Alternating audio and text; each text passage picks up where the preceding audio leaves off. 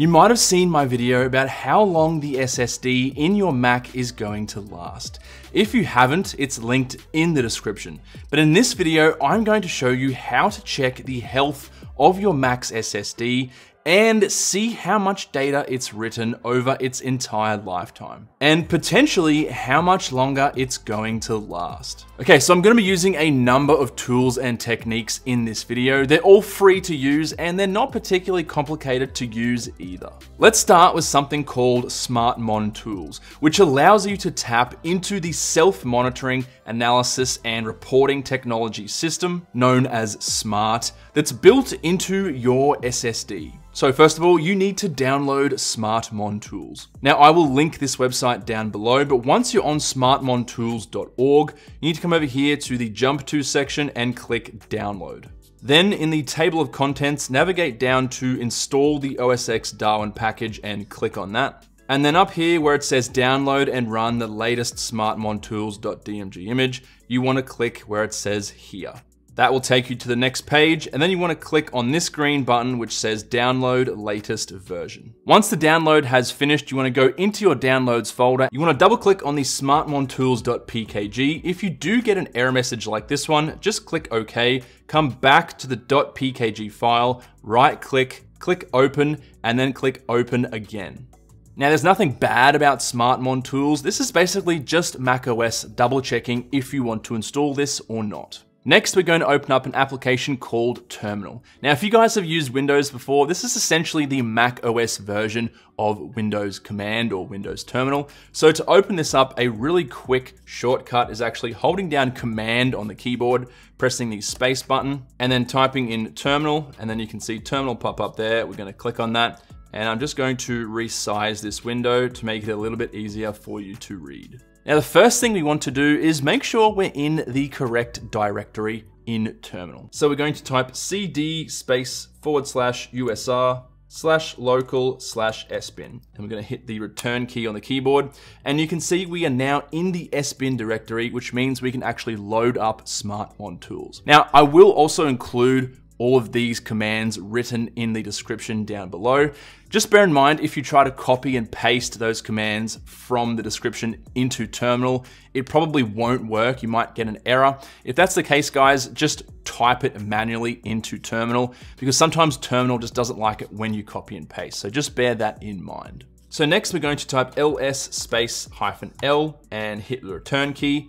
This will just allow us to double check if Smartmontools has installed correctly. And as you can see here, we do have smartctl and also smartd. So that's all good. Smartctl just allows you to essentially talk to the SSD inside your Mac directly. But to do that, first of all, we need to know what the SSD is actually called. So we can come in here and type in diskutil /list, hit the return key, and gyd_partition_scheme, that is going to be our disk. You can verify this by seeing the size. This is a 4 terabyte SSD, so that's the disk we want. And you can see the identifier or the name is disk 0. Next, we're going to type /smartctl /a/dev/ and then the name of our disk. In my case, it is disk 0. Then we're going to hit the return key. Now you might be able to see there immediately, we get some details about the SSD on our Mac. So here where it says data units written, you can see it returns a value of 4.34 terabytes. That just means that this particular SSD over its entire lifespan has written exactly 4.34 terabytes. Same with the data units read. I've got 8.25 terabytes of total data this SSD has read. You can also see the percentage used, the available spare threshold, and the available spare. Now I'll cover exactly what these mean in a little bit, but first of all, let's bring up a third-party tool called DriveDx. Now DriveDx has a 14-day free trial. After that, obviously you have to pay for it. So that's why I showed you Smartmontools using Terminal. That's free, it'll always be free. And the second reason I showed that to you is because we now have these two separate sources of data that we can now compare and make sure that they are correct. And as you can see on DriveDx, if we come down into the health indicator page here, our data units written is 4.3 terabytes. and that is the same over here, 4.34 terabytes. I will also include a link to download DriveDx in the description if you are interested. Okay, so now that we know all of these figures match up and are correct, let's have a look at what they actually mean. And for this, I'm actually going to switch to my M1 MacBook Air. So this is a base model M1 MacBook Air, 8 gigs of RAM, 256 gigabyte SSD. As you can see, we have written quite a bit more data than on the previous MacBook. So over the last year of using this particular machine, I've written 105 terabytes. Now, quick side note here, guys, it's important to note that this is not a realistic number. You should not compare what you're seeing on my computer or for that matter on other computers you see from other people, because our usage is always going to be different to yours. For me, for example, on this machine, we've been running benchmarks, lots of testing, writing lots of data to the SSD. It's been my daily driver for the last year, so 10 hours a day, watching videos, Photoshop, emails. We've also done a lot of swap memory testing as well, so using a lot of unoptimized non-M1 native apps running on Rosetta 2. So this 105 terabyte figure is, you're probably not going to be anywhere near that. And likewise with other computers you might see from other people, they may only use their computer for an hour a day, or they might use their computer 15 to 20 hours a day, you never know. So don't compare to anyone else, just look at what your specific computer is telling you. So let's actually talk about what these particular figures actually mean. So starting with the life percentage used, I'm gonna click on this, and if you guys wanna pause the screen right now, you can give this a read, and this is going to give you an overview of what exactly that figure means. But in layman's terms, if that number reaches about 100, it means that the SSD is possibly consumed and it might possibly start to have issues or have a higher chance of failing. Doesn't mean that even if you hit 100, that's going to happen though. As you guys can see, if you pause the video and read, you can actually go past that figure of 100. Even if you go past 100, there's a good chance the SSD may still work perfectly fine. It also does not mean that you've used up 7% of the storage space on your SSD. And if we come over here to Smartmontools, we can see the available spare threshold is 99% and the available spare is 100%. So for this particular machine that's written over 100 terabytes in 12 months, that's pretty good. And if you guys have watched my previous video on this topic where I go into detail on just how long SSDs can last, even these 256 gigabyte SSDs, it's very likely it's gonna hit 2 petabytes of data writes before it fails. 2 petabytes is obviously 2,000 terabytes, which is a lot. Right now we're sitting at 105 terabytes over the last 12 months. And as you can see, that's only used up about 7% of the life percentage. So if we do some quick maths, so let's assume that once we hit 100 for this life percentage, the SSD is going to fail. Let's do 100 divided by 7% that we've already used, and that is 14.2. So that means I can keep writing 105 terabytes on this machine every single year for 14.2 years until this particular number here hits 100, and I might start to see some issues or the SSD might die.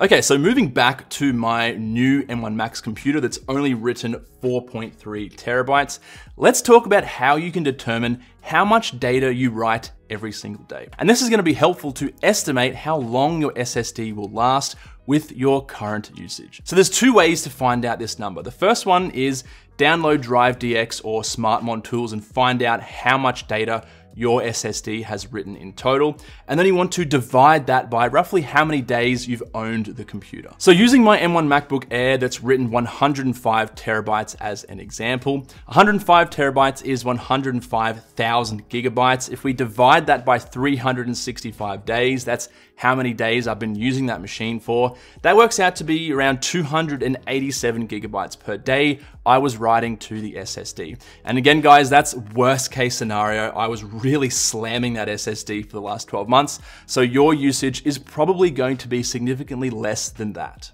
Now, the second way to find this out is actually a little bit more accurate because obviously your usage will change from day to day and week to week. So if I just shut down both of these programs here, and I actually bring up Activity Monitor, if I come into the disk tab here, you can see I have a column here called bytes written. If you don't have that column, right click up here where it says process name and make sure that you click or select bytes written.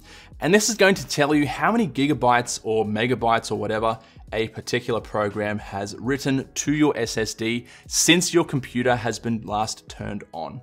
So for example, Firefox here, I do a lot of YouTube videos in Firefox, so I've written 56 gigabytes.